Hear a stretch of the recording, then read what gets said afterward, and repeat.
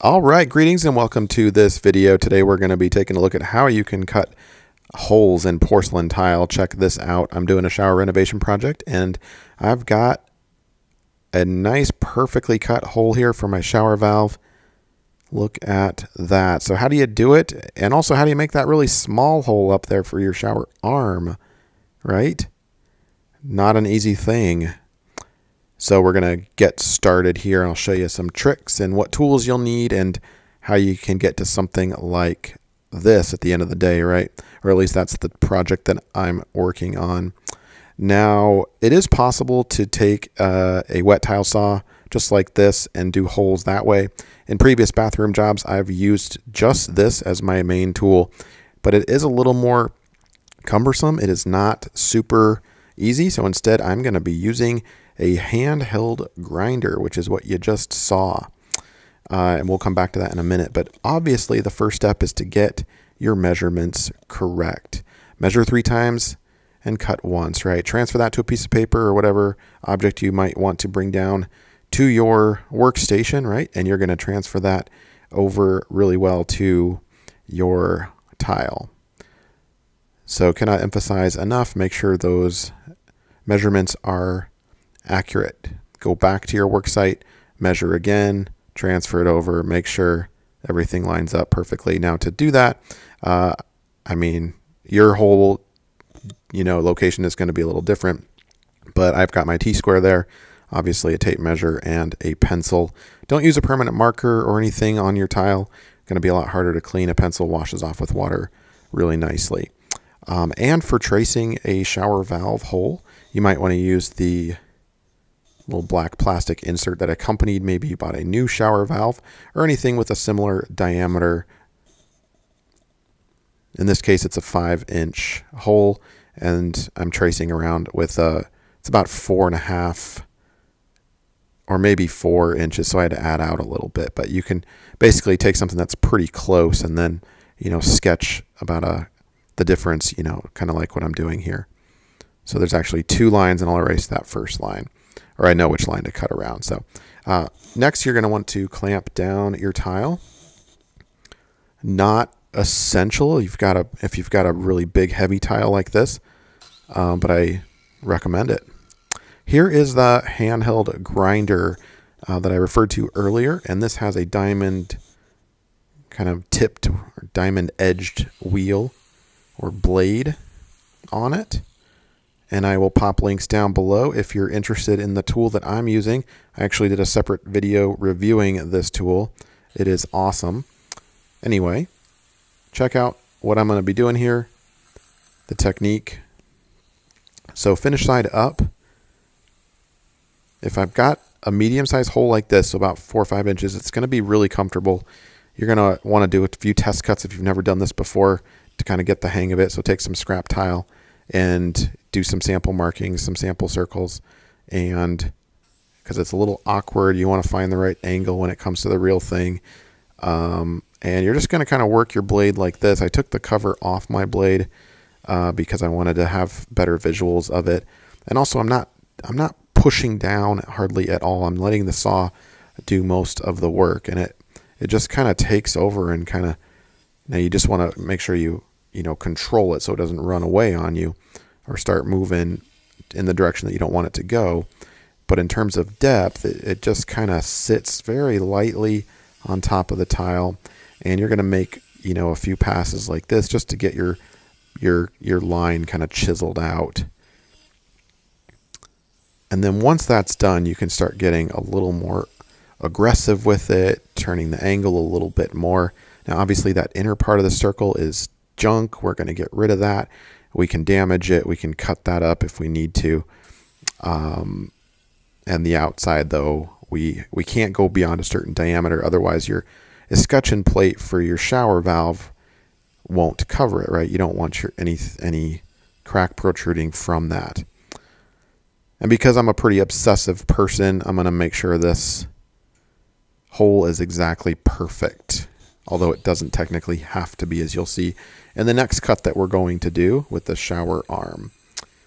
So now that I have things kind of chiseled out, my main circle line, my perimeter, I'll do a couple of cross cuts like this.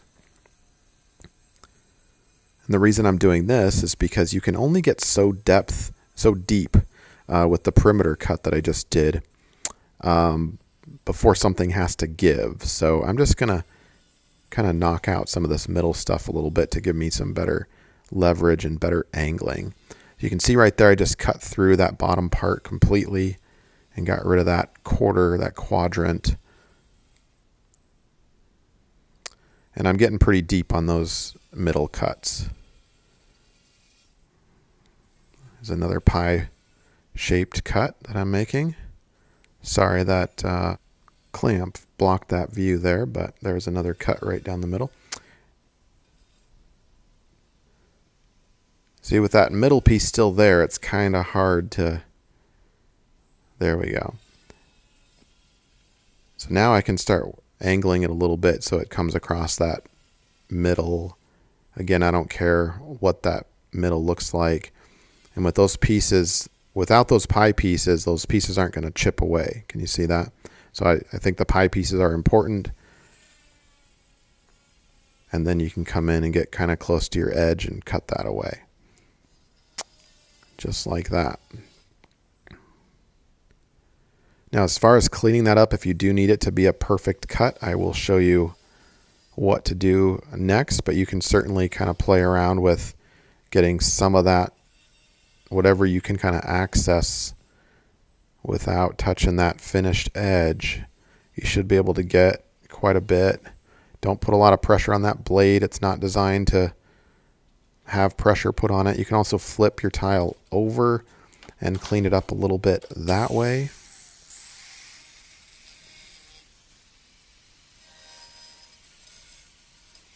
I don't recommend this though because you can't see the finished edge exactly, but you can do this just for really small kind of detail,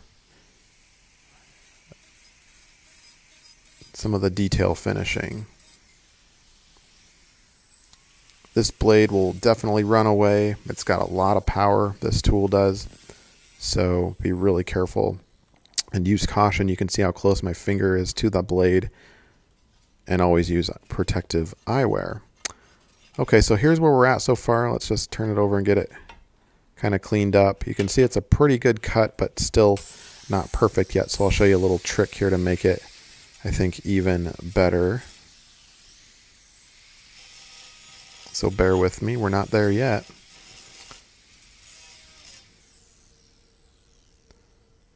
All right, so here is what we're going to do. If you have a hole that's similarly sized like this one, so 5 inches or so, the blade on my grinder is not too far from that. It's certainly smaller, maybe 4 or 4.5. I can't remember what size blade this is or wheel this is, but look at that. Just put it right in there, and that way you don't run any risk of damaging the finished surface of your tile, and you can just kind of poke around and get that all chiseled out really nicely. Look at that. So I wouldn't say 100% perfect, but 95%. It probably just has to be 80%, honestly, because again, that escutcheon plate that your shower handle plate is going to go right over that. So it doesn't really matter what it looks like underneath. And we'll put up that tile, and it's going to be a perfect fit. Now this particular job needed another cut, kind of a semicircle cut to finish off the top part of that circle for the shower valve. So I just used a similar method that you just saw. Draw out your outline, and then use your grinder to make that nice and near perfect. All right, so the next cut we're going to be doing together is a much more difficult cut, I think, and that's the hole for your shower arm. You can see that's a much smaller diameter, and here's the deal. You want to transfer the measurements over to your tile, and then take out your escutcheon cover for your shower arm, and make sure you have that line accurately marked on your table on your tile as well. So you have your ideal cut line and also your do not go outside of cut line. Now what you're seeing here, I'm going to be using a Dremel tool with a diamond wheel on it. Again, I'll pop links down below for all the tools that you see in this video that are relevant to getting this job done. But it's got a diamond cut, little diamond wheel on there, and you're not going to cut all the way through with this. It doesn't, in my opinion, have the durability, strength, and power to do that. But we're going to get pretty darn close, and we're going to use our grinder there to help us. So let me attach the diamond tipped cutoff wheel, or diamond blade, whatever you want to call it. And you can see I've got my outline. Now you don't actually have to make a circle. You could do a square. That's why I did both there for you, because again, you're going to cover all this up with your escutcheon plate for your shower arm and whatnot. So it doesn't have to be a perfect square, and my standard actually is going to be reduced significantly on this cut, because it's like I said, it's a pretty tough cut. So it's not going to be a pretty picture, and I'm not willing to pay a lot of money for a porcelain drill bit that can put a hole, you know, this 1.5 to 2 inches in diameter. So what I'm doing here is lightly, very carefully with my Dremel tool, just laying out a little pre-cut path. You can see it takes care of that porcelain top really well, really easily. And I like this versus the grinder blade because it's much smaller. You can make much tighter turns. You have a lot more control, although it can slip away from you, so be careful. It's on a pretty high setting, and I'm making my perimeter outline just like I did with my grinder earlier in the video, and make some pizza cut wedges as well. And those pizza cut wedges just allow you to safely kind of put your blade all the way through the tile if you need to. You'll automatically notice this is not the most powerful tool, compared to the grinder. So you might go through a few wheels. I went through 2 or 3 wheels doing this, and also cutting some mosaic, really small pieces of mosaic tile like this.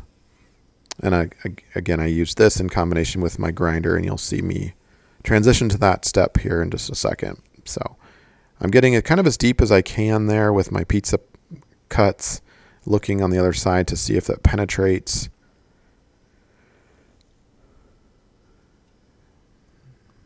There, it looks like we've got one cut that went all the way through. And that's what I was kind of wanting and waiting for. Now, you can encourage it a little bit.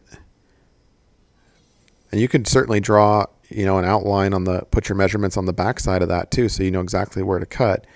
If you do cut from the back side, you run the risk of not being able to see exactly where your blade's going, but you should be okay, generally speaking. Again, it's not a very powerful blade. And you're just going to slowly widen out those pizza cut those pizza cut lines that you made.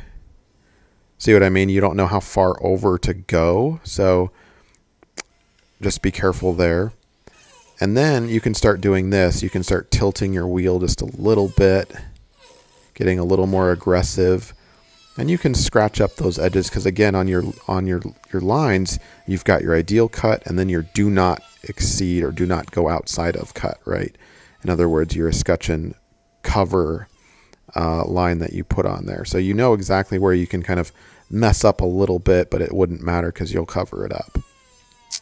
Okay, so you can see I'm rounding the corner, my first little quadrant there, and look at that, it just pops right out. Not bad, right? And you can do that for all 4 corners. You could also upgrade to this once you have your hole started. You can get your grinder back out, something a little more powerful, and hold your tile up on the end and go from the back side and look through to the front. You'll actually see the blade pop through, and be careful. Look at that. Pretty darn strong. So do a test cut before. There's me measuring that escutcheon, not a plate, but a cover, just to make sure. And I definitely could have used that, but we'll do another cut here. again, if you mess up and your escutcheon plate will cover it, no big deal, right? Don't stress about it. You just need to have enough clearance to get that shower arm through the hole in a way that doesn't encumber the shower arm. All right, here's another shot of me transferring the images or the measurements to the backside also. If you could certainly do that if you feel a little more comfortable, right? So you know exactly where to cut on both sides of the tile. And you can use your grinder here to actually do something similar that we did with the Dremel earlier.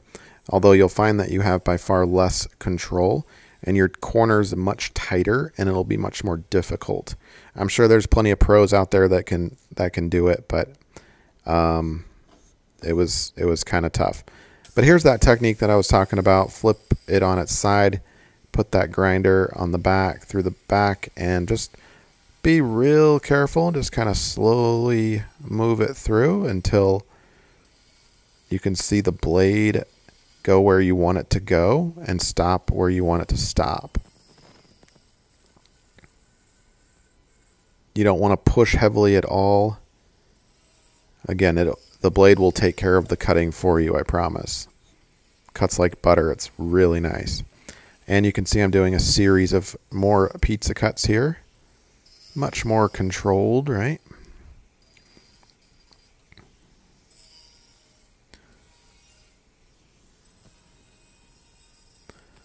And you can start chiseling those edges out with your grinder.